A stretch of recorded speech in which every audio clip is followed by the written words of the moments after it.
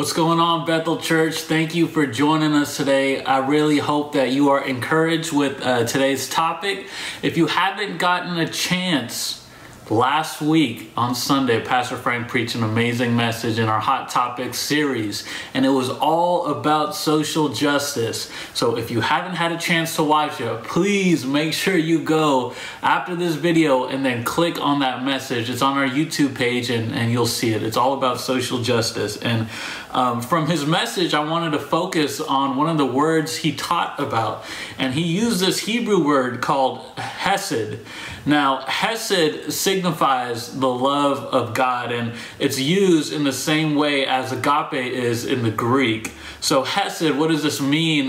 There's not an English word that encapsulates all of what hesed means, but I want to read to you a little bit about what it means. And it's a loyal love. A hesed love is a loyal love. It's a steadfast love.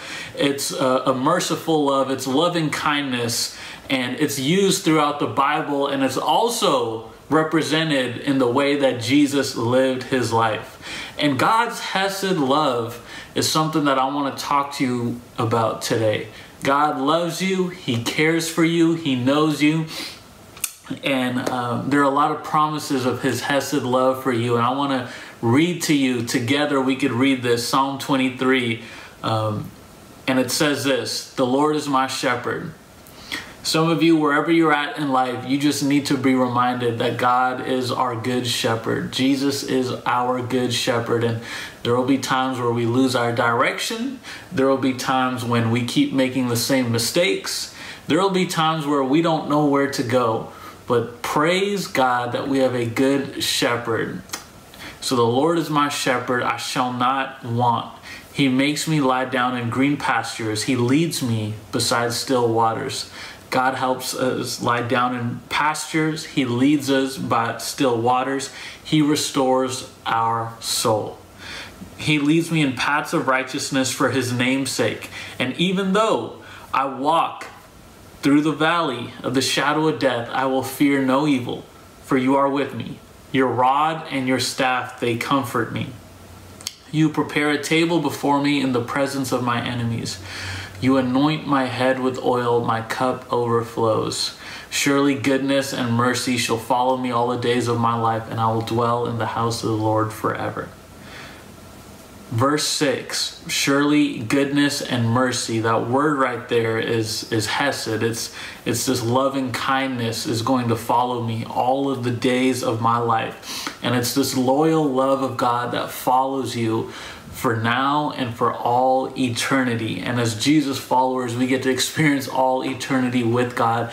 That is what our future looks like. And it's so easy right now to be worried about our future. It's so easy to lose sight that one day we get to spend all eternity with Jesus forever. So our futures, church, it's really in the hands of God. Our future is taken care of by God because his loving kindness, his loyal love, it follows us. That's the promise of what my future looks like. This is this hesed love that God has for you today.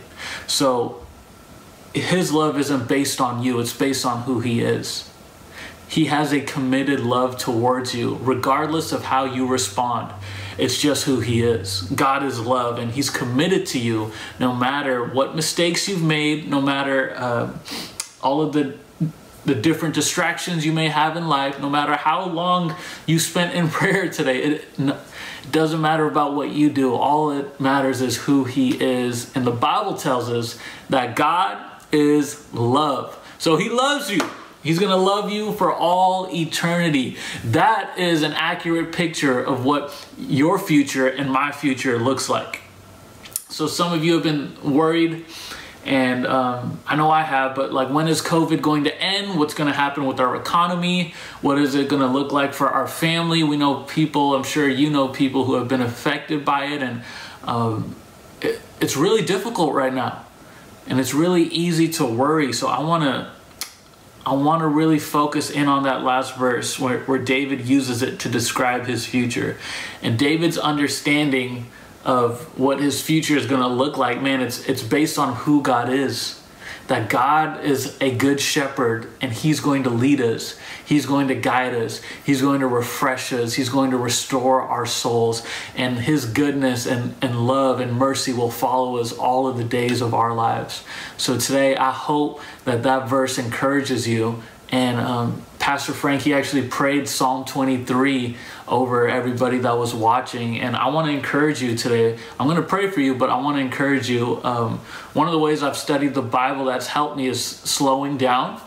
So I would encourage you to slow down with Psalm 23. And if you'd like to spend the next 7 days and slowly read one verse a day and apply that to your life, you could do so, or you could read the entire thing. But I really think it's important for God's words to penetrate through you and get that, feed your spirit with it, because God's word is truth in a world full of deception. And when we rely on God's truth, we build a firm foundation for us, for our family, and for all of those that we influence. So tonight, today, this morning, whenever you're watching this, I want to encourage you with this verse, Psalm 23:6. Surely goodness and mercy shall follow me all the days of my life, and I will dwell in the house of the Lord forever. Let's pray together. God, I thank you for everybody here that's watching. God, we lift up our future to you. And although what we experience on earth is temporary in comparison to all eternity, we know these worries, these fears, these moments of doubt, we know they happen. And God, we thank you that you're not afraid of our doubts. We thank you that we could wrestle with you about the things that we don't understand. And right now, we just ask that we would be reminded of your amazing promise, God, that you will be with us. God, that even when we walk through the valley of the shadow of death, we can fear no evil because you are with us. So I just lift up everybody watching this. God, bless them. Help them to be reminded of your unfailing love towards them. And I just pray for hope right now. Hope in the midst of whatever news they've just received. Hope in the midst of whatever they're going through. And let them be reminded, God, that you are with us. And we thank you for that. In Jesus' name we pray. Amen. Thank you so much for joining us. Have an amazing rest of your day. God bless.